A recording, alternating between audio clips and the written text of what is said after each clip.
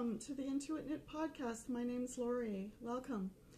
If you're a new viewer, you can find a group on Ravelry, Intuitknit Podcast. I can be found on Instagram as Intuitknit. And if you've come to the podcast before, thanks very much for coming back. Appreciate it. Today's Wednesday, June the 28th, I think it is. And so we're having a bright sunny day here north of Toronto in Ontario, Canada. And yeah, I have had a hiatus, it seems. I haven't recorded in a while, but you know, it's summertime here and it's just impossible sometimes to squeeze out the time for podcasting in addition to keeping up with some of the projects that I have going on. So I do appreciate you taking the time to watch. So this is a podcast about knitting, spinning, and other creative projects that I might have on the go.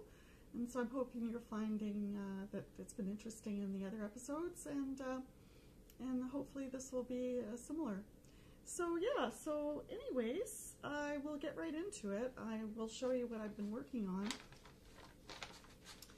I think in previous episodes I've been lamenting about the difficulties I've been having with concentrating enough to do lace patterning. So I'm really happy that that part of my knitting history is a little bit in the past. I'm getting better headway going for some of the projects that I had started that contain lace patterning. So yeah, I'm really happy about that. So one of those projects was the Verdure shawl by the Fluffy Fibers podcaster Isabel, and she's made a lovely shawlette pattern for which I'm trying to do justice. And so I've got quite a bit of the lace edging. It's a crescent shawl, and it's a applied lace border after you knit the body of the shawl. So yeah, so I've got probably, well, coming up maybe about 3/8 of the shawl done now. It's a 10-row pattern repeat, and you know, so I'm starting to get a little bit faster in the repeat. And I think what I was struggling with before when I was trying to do the lace was that I was not remembering to bring my yarn to the front or the back, depending upon, you know, the sequence of the purls and knits, and I would end up with stitches that were either too many or not enough. And yeah, so it was just very confusing, but I think I've got my lace mojo back, so that's very exciting. So I'm really eager to get finished with that. I will say I'm a process knitter, but there comes a point when, yeah, I just want to finish it. So that's where I am with that shawlette. So similarly, I've been working on some socks, and I think I may have showed you some bit of these socks before, but they also involve a lace pattern. And these are just lacy socks, lacy cable socks that came from a book called 24/7. And I'm sorry if I can't remember the writer's name at the moment. You'll see it in the show notes on Ravelry when I get around to it. But anyways, this is the sock that I've completed, and it's a Norwegian yarn called Sisu yarn, and it's a wool nylon blend, and I'm hoping it will soften up in the blocking. I've done a garter stitch heel flap and gusset, and yeah, I've never done a garter stitch heel flap, but it's very cushy, and I kind of like that feeling. So I probably will repeat that performance on another project if I can, just because it's very comfortable to wear. So this is the progress I've got made on the second sock. So I've just passed that heel turn. Now I'm coming up to do the gusset. So it won't be long, and I'll have this as a finished project, but for the moment I've been stalled on just the straight knitting, so, but that's okay. Yeah, so that was a lace project that I had done, and really happy that that's going well too. So it must be, you know, that sometimes in your life you just are overwhelmed with other details in your head. And I know for me, for the verdure shawl, I'm finding it easier to follow the word pattern rather than the charted pattern, just because I don't know if I can explain this very well, but there's one element which says on the wrong side, you know, purl. A symbol means on the wrong side purl, but on the right side it might mean knit. So I find that really difficult, because when I'm knitting, I would just like to see, you know, what I'm supposed to do. Is it purl? Is it knit by the symbol? Not have to think, is this the right or wrong side row? So that kind of held me up from doing it on the chart. And that's just me. I'm very, I guess, very, well, literal as far as, you know, following a pattern, and I need to know exactly what I need to be doing, not thinking on too many levels. So that's what made me do the chart pattern. But the other thing that I found that was helpful when I'm doing the pattern is to actually use this, you know, painter's tape to isolate for me the rows that I'm actually referring to when I'm doing the pattern. So what I do is I use this painter's tape, and it's very sticky, and it keeps being sticky for quite a long time, and I just keep moving it down so I don't have to look at anything else. So yeah, I find that that's really helpful. I do have a magnetic board, but if I leave it and it gets shifted, well, then I'm kind of sunk. So I don't use that very much, even though I don't have that many people around, you know, going to be disturbing it. I'm always in fear of losing my row count of where I am. So yeah, I find that this really works. So you might want to try that. So yeah, those are my two lacy things. Now, for summer, I had been, where was I? Oh, I think I went to a place near, well, I can't even remember the store, but anyways, this is just me. I'm kind of in a confused state. Anyway, I bought 2 balls of this, okay, now how am I going to say this? Shakanamara. It's actually made in Italy, this yarn, but that sounds like a French or a German name, doesn't it? You'll probably be yelling it on the screen here as I struggle to say it, but it's actually made in Italy, I believe, and this colorway is called Tahiti. And the actual blend is 90% cotton, 1% polyester, so it's primarily cotton. And you know, in the past I haven't really used cotton very much. I've kind of found that it hurt my hands when I try to use it, so I had steered away from it. But this is so fine. It's like a lace weight yarn, and it's a gradient yarn. So it starts out to be this lime green color, and now it's going to be changing to more of a turquoise color. But what I've been doing is applying beads. That's something new for me as well. These are 2.0 size beads, and I've been using a little crochet hook to apply them, because I've been watching some podcasts about how that could work. So yeah, so that's a little 2.0 bead that I'm applying with a crochet hook. That's not coming up on the screen. But I'm finding it, you know, it's quite enjoyable, and the texture of this is so fine that it's nice for the summer. And I can imagine that when the full shawl is made, that even in the summer it would be quite comfortable, I think, to wear. And of course, being all cotton. So what I'm doing, it's just a pattern I'm making on my own. I started to increase as I go. And what I'm going to be doing continually throughout is doing a yarn over and then catching the bead in the next stitch, and then another yarn over to kind of make it isolated in the fabric. Now, this border looks very messy, to my mind anyway. It's a yarn over, so a knit one yarn over. But yeah, I just don't find that I'm that happy with the way it looks. So I think at the end, what I might do is take the turquoise color and try to do a border in the turquoise. Yeah, and I think that might work out nicely.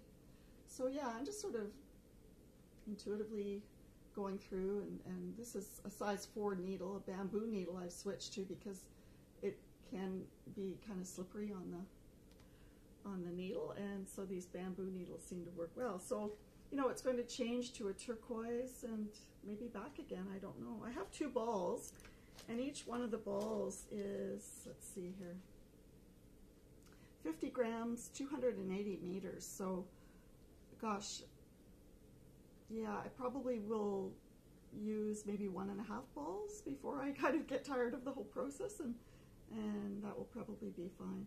So 280 meters and 306 yards in one little ball. So yeah, I just thought that would be nice. So this is the other ball and so they look quite different, but they're the same dye lot. So that'll be interesting to see all the colors come out that are obviously in that one ball. So, so my blues and greens are repeating themselves once again. I'm consistent. So yeah, that's one of the projects I'm working on. And then I'm still working away on these socks that I had started for my daughter. They really aren't too colorful for the summer, are they? But she likes the neutral colors, so I'm still working away. And this is the Regia yarn for the body of the sock. I just did a 1x1 cuff, and I'm working my way down. I did a slip stitch heel flap and gusset, and yeah, now I'm working towards the toe. I think I might have enough yarn to do the toe in this this yarn. I'm hoping that I will, since I haven't started the second sock. That might be a bit of, you know, playing yarn chicken, but I'll see how it goes. Yeah, so that I haven't worked on those a whole lot, and this is in one of the bags that I have made myself with a zipper and handle. So that's one of the projects. Now, if you follow me on Instagram, you might see that some of the projects I've been working on have been a bit of diversion away from knitting. Yeah, a couple of friends of mine, we decided we'd get together one evening. It was really fun. We got together and had like a barbecue, but then decided we would be doing some felting. So this is a great opportunity for me to explore this new medium, but also to use up some of the roving that I bought way back when I had started spinning. And I don't know if this is something that you could relate to, but when I started spinning, I was so enthusiastic to do the craft that I purchased rovings that probably weren't the best purchases that I'd be that happy with in the process. But some of the roving that I did purchase is quite coarse, so I know that the yarn that would you know, be produced would be quite rough to the hand. So it was a great time to use some of the roving that could be described as a little bit coarse.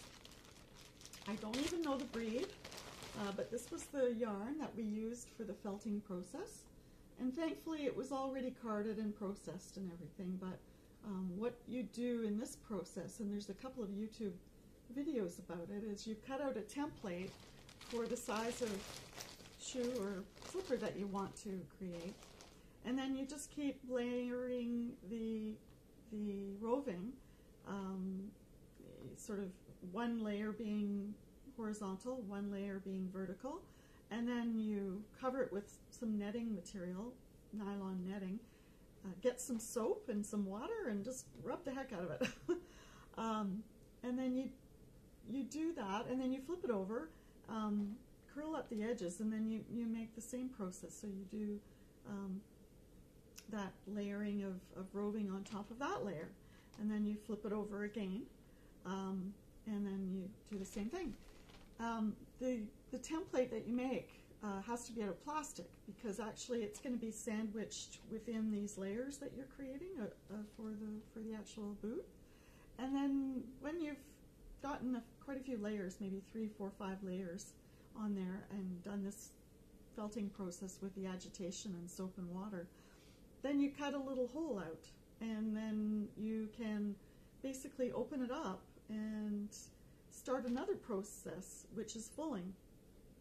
And in this process, you have it trying to be getting dry by rolling it up in like a bamboo sheet, the ones that you might use, say, for making sushi, or perhaps even a placemat that might be made out of that plastic style bamboo. And then you roll that up and you keep agitating that until it becomes even thicker than what the original layering, created. So what I made, and I'll show you, sorry for the crinkle.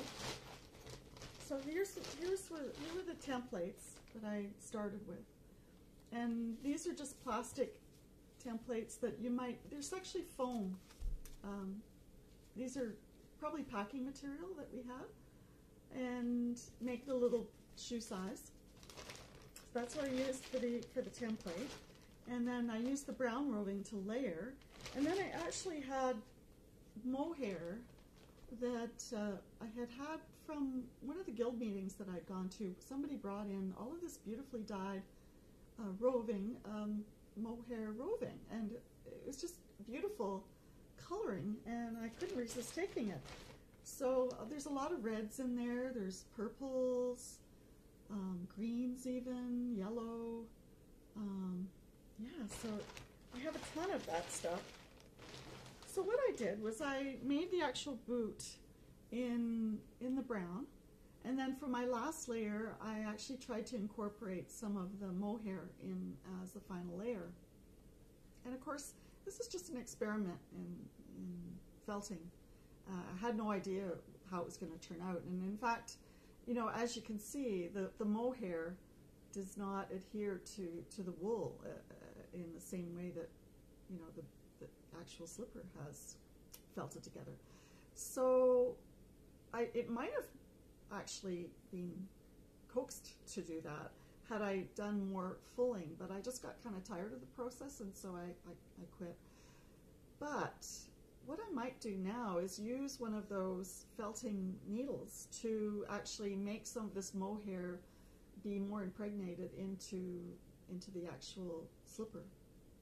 So yeah, so I have two of them, and they look almost like elf slippers now because they've got all this wool mohair hanging off them. But I think at some point it's actually not going to be that bad an outcome, because I think the needle felting might make some of those actually go into the fiber more. So that's my next process, to try to make those be more wearable, of course. The other option I have thought of too is maybe if I took some embroidery floss and just went crisscrossing over some of the mohair pieces that I have here. That also might make it to stick more to the surface of the boot as well. So yeah, just good fun really. We have lots of plans that maybe we'll get together and maybe try some white wool that will be more in keeping with having patterns applied later than this dark. But yeah, I just thought that was a little bit of a voyage into the unknown of the world of felting, so I thought you might like to see that. And yeah, I consider that to be somewhat of a success. So some of the other things that I've been planning to do, and as you look through your stash, you can recall things that you've purchased that you at the time didn't know what you might use them for. But the other day when I was going through my stash, I found some of these that I had purchased at a guild meeting locally, and they do really inspire the imagination because they're just such beautiful colors. I'll show you what I'm talking about here. And if you've seen my feed on Instagram, you'll have seen some of these, but what these are actually are silk pods that someone has immersed into a dye bath to make all these beautiful, beautiful colors. So as a result, I've got, pink, I've got gold, blue. I've got like a beautiful brown color, red even. And on YouTube you can find the process whereby you take a little wooden frame, and if you soak these silk pods in a solution of washing soda, that over time what they'll do is they will slowly relax and be quite pliable, and you can actually pull them apart. Now, what you're going to find in one of these little silk pods is, if you can hear that, there's going to be an animal in here. There's going to be a silkworm that's done his duty or her duty to make these lovely pods, and then of course have not survived because they've been put through a process whereby they don't come out of the pod. So when you immerse this in a washing soda solution, what can happen then is that you're going to need to remove this little larva that's in the silk pod. But after that, what you can do is actually stretch the whole pod over a little wooden frame. And from there, you can actually, once it's dry, you can actually remove the layers and create roving out of the silk. So each one of these little pods, I believe, will create one layer of silk hankies, and then those can be made into yarn. So yeah, that's what I'm going to do one day, is I'm going to try my hand at doing some of that work, just as an exploration of the medium of silk, and I'm going to try and see what I can do with that. It probably won't make a whole lot because, of course, you can see that there's not that many silk pods, and if each one of those forms a layer on the hanky, then gosh, I think that'll be maybe at most probably about 20 or 25 layers of silk. And I'm not sure how much one hanky actually contains, but it'll be interesting to see if the color holds and whether each one of those layers will maintain the color that they've been dyed. But I just thought that would be interesting to you. And this was actually from Funky Fibers Silk, what is it? Funky Silk Fibers Collection is what it was called. They're hand-dyed silk cocoons, and it's from Treenway Silks. But you can get them on treenwaysilks.com, and they're hand-dyed in British Columbia. So if you have an interest in silk and you'd like to maybe do some exploration into the creation of those silk hankies, that might be something you could get into. Yeah, so the other thing that I have been thinking of doing, I think I might have told you on a previous podcast, but I'll just go over it again because I'm quite excited about this prospect. And I've been seeing on some of the podcasts I've been watching lately about project bags, and how some people are not so keen on zippers as the closure for knitting bags, because of course your yarn can get snagged in those knitting bags. And so I think I mentioned that my mom is quite a sewer, and she used to work at a quilting store, and that store had a demo of how you can make bags that use another method to close them. So here's an example of one of the bags that she's actually made. And on either side you can see that there's these little pull tabs. And then what you can do is actually open your bag by pulling it open. And if you let go, it snaps back into its original position. Now, the way that this is created is using this measuring tape metal, that what you do is you cut off lengths of this measuring tape metal, and then if you apply this inside the channel that you create in a bag, whereby you've got two that will go together, so the concave side of the metal band faces outwardly, you can create an opening that can just be a self-closure then if you line them this way. So I just thought I'd share that with you in case any of you are project bag makers and you'd like to use that idea. I got this at a dollar store and it was very, very affordable. You might like to try that. I think it's a great idea. The only thing that she cautioned me about was if you start cutting off lengths of this, just be careful you don't start cutting at this end and have the rest of it slide back in, because you'll never get it out. So if you do use that method, make sure that you're going to be winding it all out to get the lengths that you need before you cut, because once it slides back in and you've cut off this little end, it's going to be game over. Okay, so yeah, this was another one that she'd made. It was in the purple, but the same idea, and it just closes on its own. And she put some beads on it. So yeah, I thought that was kind of an interesting method to do some closures of bags. So yesterday, my two friends and I, we went out to a local event, and it was a yarn crawl, and it was called the Lakeside Yarn Crawl, and it involved some areas that are north of Toronto, in more of a rural district. Some of the villages that are located in this rural district are quite interesting in their own right, but they had yarn stores and yarn venues that we visited. So we went to a couple of them, and some of them I can't say that I'll remark on in this podcast, but I would like to mention a couple of them. And one of them was called the Knitting Basket, and Angie Thompson is the owner, and it's located at a part of her home. And she's located in a place near, well, not a place near, she's in Rosemont, Ontario. And it's sort of off the main highway, off of the highway leading from Alliston to Rosemont. But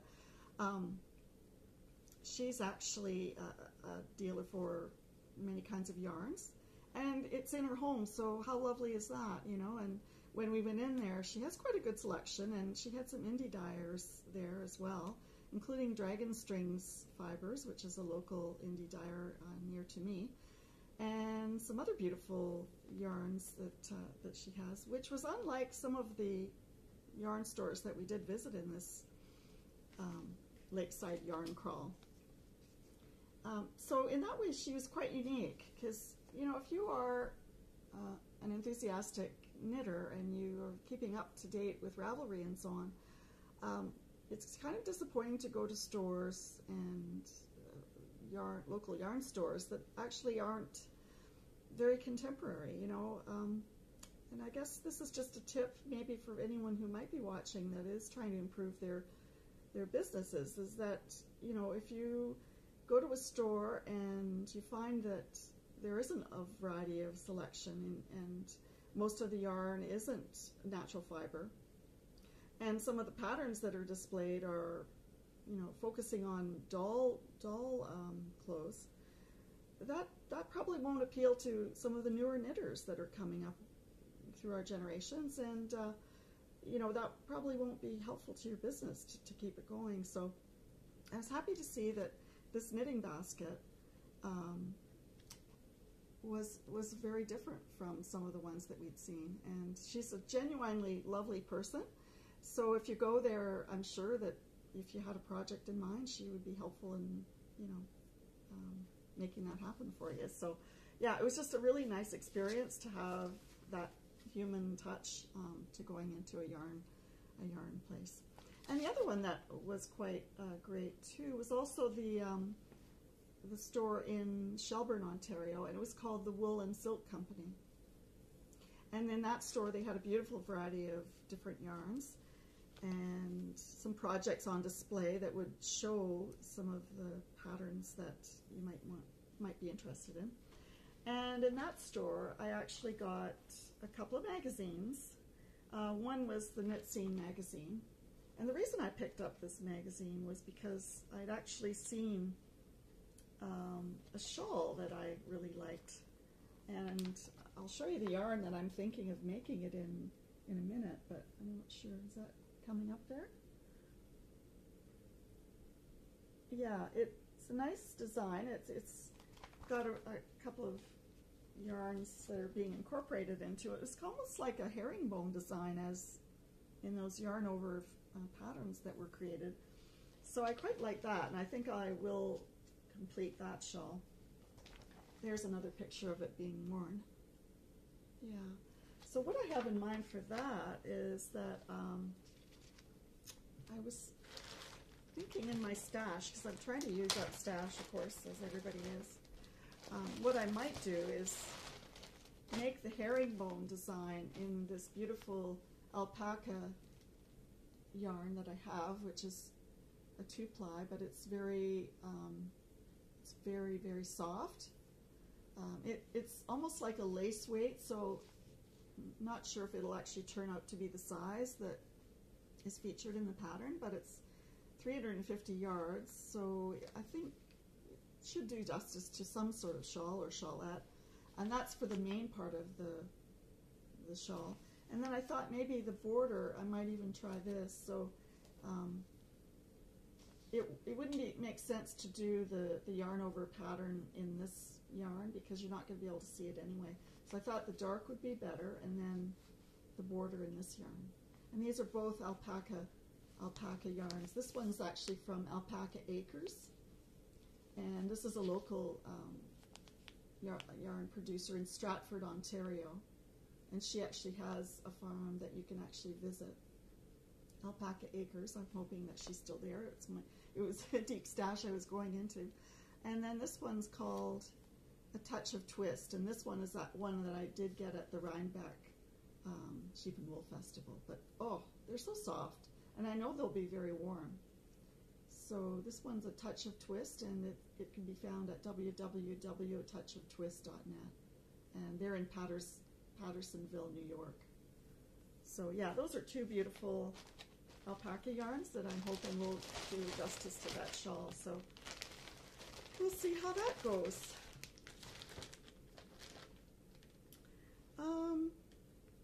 Okay, so there's that. I did pick up another magazine too, which I had seen there at the place in Shelburne. And this is a sweater that I thought might be really beautiful to knit. It has a unique design of using a garter stitch and stockinette stitch, and kind of an attractive design. And this one has been designed by Courtney Spainhauer, and this one is featured in the Knit Scene magazine, the fall 2015 version of the Knit Scene magazine. So yeah, so those were two that I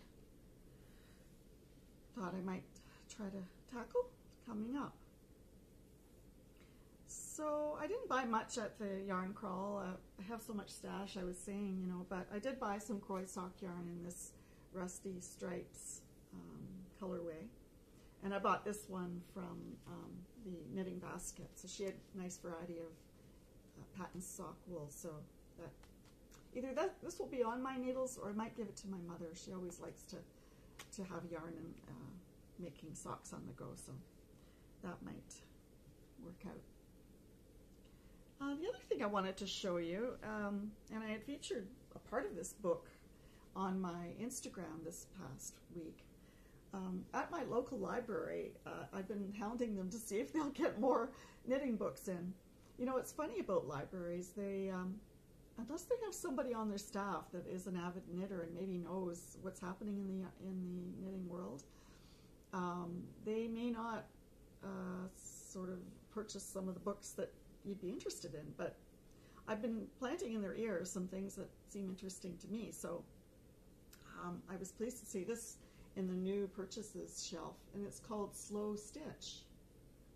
Now, I know this is not knitting related, but for any of people out there that are interested in hand sewing, I'd really advise either to take a look at a copy or ask your library if they'd be interested. Now, this book is probably not for everybody, but if you really do appreciate the art of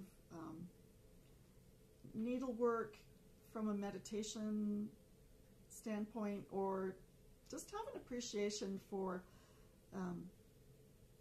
maybe even historic costumes or knitwear or handmade items. I think you'll find this quite interesting. And I think I may have said on other podcasts, I really do enjoy to see some of the struggle that goes into creating handmade objects, because they don't have the slick look of automation, that we just get used to.